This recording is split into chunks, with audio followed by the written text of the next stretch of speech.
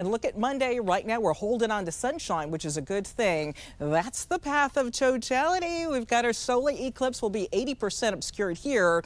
But during the total solar eclipse, hey, there's something that's really intriguing. It's a phenomenon known as Bailey's beads and the diamond ring that appears. It's a rare few moments that we are able to see more features of the moon and the sun with our own eyes. Yeah, so the progression, as the moon just starts to move over the sun completely, you start to see the outer part of the corona. That's the outer part of the atmosphere. And so that makes this kind of ring. And then there's this bright flash as the last little bit of the sun pokes out, and that makes it look kind of like a diamond ring. That's why we call it a diamond ring.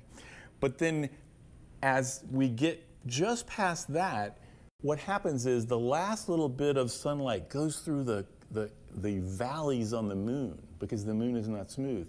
And that makes these little beads. When we call these Bailey's beads, they were discovered by a gentleman named Bailey. And so you have the diamond ring and then the Bailey's beads, and then all of a sudden the sun is completely covered and this outer part, the corona, just becomes alive. And after totality, Bailey's beads and the diamond ring, they reappear, but in reverse order.